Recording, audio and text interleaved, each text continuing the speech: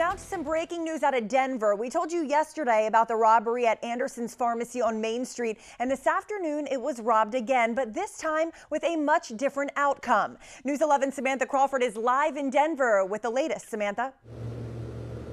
Shannon, it has been two really nerve-wracking days for those at Anderson's Pharmacy here on Main Street in Denver after they've been robbed not once but twice since yesterday. However, the police say that the suspect responsible for both robberies is now in their custody.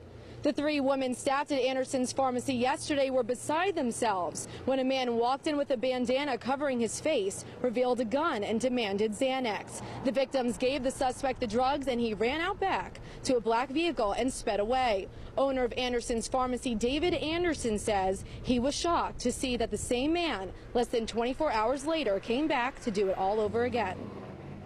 I have a concealed weapons permit. I had my weapon out, and I told him that he should leave, and he just in a gaze looked at me and kept walking towards me, and I said, "Get out of here," and he just turned around and walked out.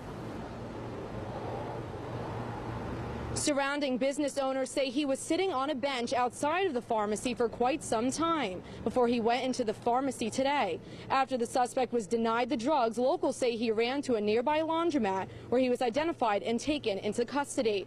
Now, the police have not yet released his name, but we will have more information tonight during our evening report. Reporting live in Denver, Samantha Crawford, News 11.